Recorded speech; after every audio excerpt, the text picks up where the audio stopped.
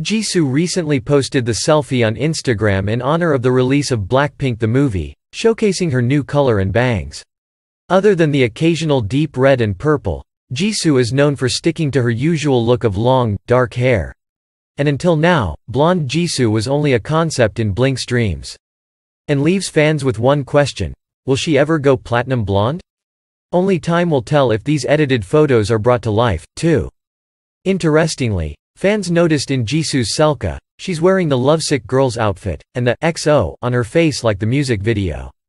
This reminded us of last year, when we analyzed that XO on Jisoo's face means Tay-Tay in Korean keyboards.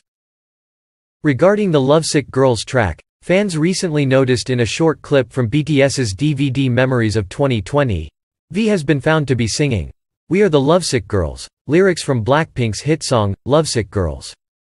Some fans have doubts if it was Taehyung singing, but many think it is. Fans soon took to Twitter to express their feelings regarding the cute singing of V.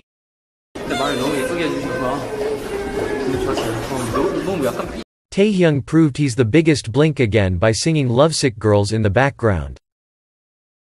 As of now, we can confirm that Lisa's solo teaser will not be released before August 8.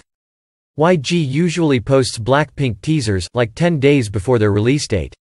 Therefore, it is more likely that Lisa's solo song will be released on the 20th or 27th of this month, since those are Fridays. And if the rumor that Lisa's song will be released on the 27th is true, then Lisa won't get a chance to attend Andam's event.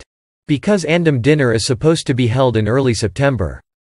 If Lisa's song will be released on the 20th, Lisa could come to France and do her duty as a jury, and then continue to promote on music shows. So, she will also be very busy.